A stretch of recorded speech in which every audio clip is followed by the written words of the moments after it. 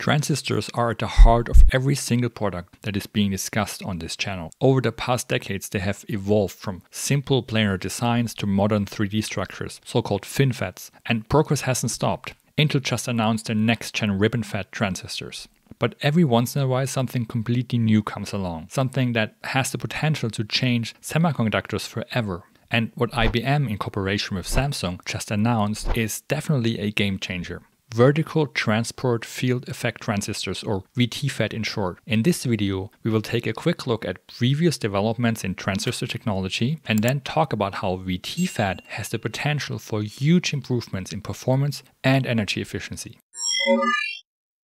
Up until about 2012, planar transistors were the norm. This is the classic design, with source and drain being separated by the gate on a single plane. The big issue here was that the gate is just sitting on top of the electron channel that forms between source and gate. When you remove the current from the gate, the channel should, in theory, stop transporting electrons. But with modern semiconductors built on small process nodes, leakage becomes a big problem. Because of the small distance and the gate only affecting the top of the channel, electrons still flow even when the gate is turned off. The next big step was the 3D transistor, also called FinFET. Fin isn't short for anything here, it just means the transistor is shaped like a fin. With FinFET transistors, source, drain and gate are built as elevated 3D structures. This means the gate can wrap around the electron channel that forms between the source and gate from 3 sides instead of just one. It's a tri-gate transistor.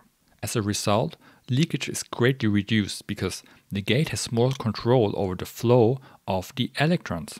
Intel's recently announced RibbonFET design goes another step further by stacking multiple electron channels into a single gate. As a result, the gate now wraps around all the sides of the channel, allowing for even more control.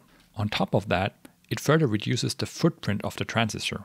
But there's one thing all of these different kinds of field effect transistors have in common, no matter if planar, FinFET or RibbonFET. The flow of the electrons is happening on a horizontal plane, from one side of the chip to another, from left to right, and this is about to change.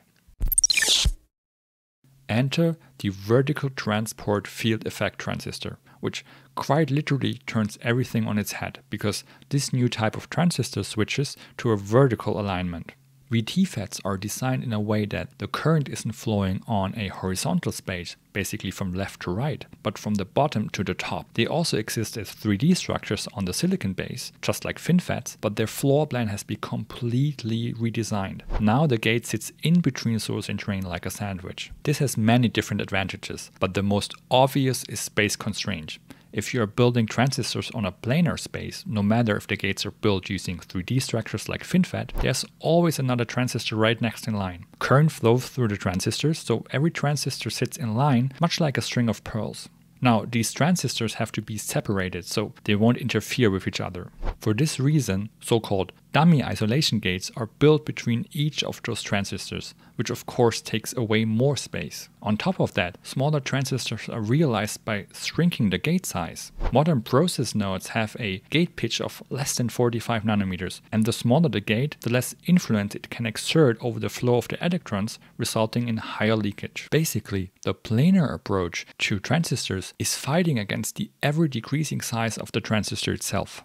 The smaller they become, the more current and leakage issues are pronounced. With VTFETs, this issue is completely circumvented. The transistors are now routed from the bottom to top, so the current flow doesn't interfere with each other. You don't need dummy isolation gates between the transistors anymore, and the length of source, drain and gate isn't impacting the transistor density because you're building up and not to the side, meaning you can produce semiconductors that are densely packed but still have large source and drain contacts in combination with an increased gate length. All of these changes help to improve the electrical properties. With larger source and drain size, you can increase current flow, and with longer gates, you can more effectively shut off any unwanted leakages, as the gate has more control over the flow of the electrons. If you're asking yourself now, what does this mean for products these new transistors might be used for in the future, like CPUs and GPUs? The answer is pretty simple. Increased current and current control can improve the switching speeds of the transistor,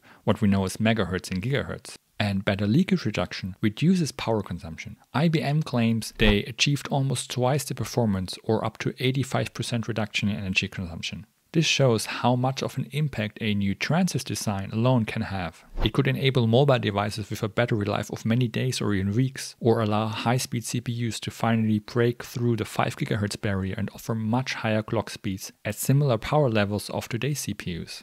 The only question left is, when will we see this tech in action?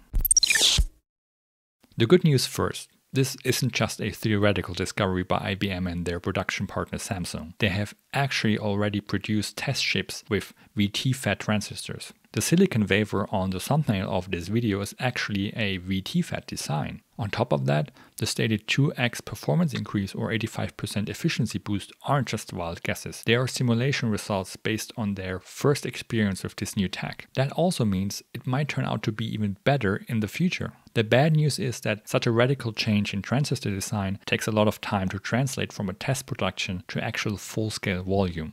Semiconductors have a really long production process to begin with. Even the design can take years, and the designs are usually tailored to a specific production node.